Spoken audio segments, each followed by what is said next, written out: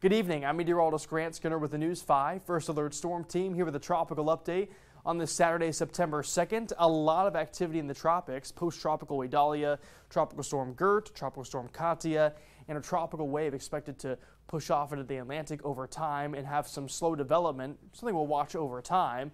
Overall, though, no effects to the News 5 viewing area, the northern Gulf Coast, but just something to watch over the next several days.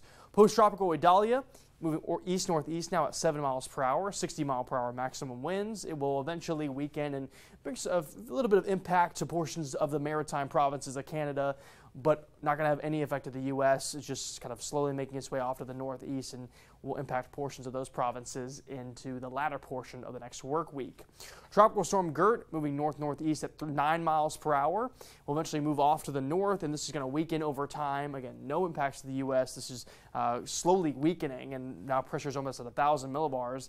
And KATIA, now 60-mile-per-hour winds. It will move off to the northwest and weaken over the next few days, becoming just an area of low pressure by 1 a.m. Tuesday. 30-mile-per-hour winds, just weakening over time. So these are weakening systems. But one system we will need to watch over time is this system.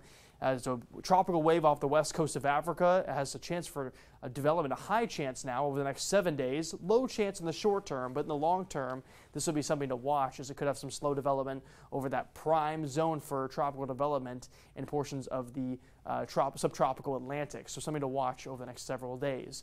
We're, of course, nearing the peak of the hurricane season. It's now September 2nd, and the peak, of course, is at September 10th. So it's not out of the ordinary to see a lot of activity like this. So just something to track over time as we track the Atlantic Basin throughout the remainder of the hurricane season. You can also track it yourself in the hurricane map room. Just go to WKRG.com and go to the weather tab. Go to the hurricane map room. You'll see it underneath that tab.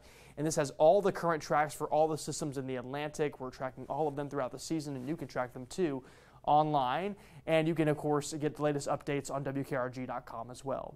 I'm meteorologist Grant Skinner, WKRG News 5.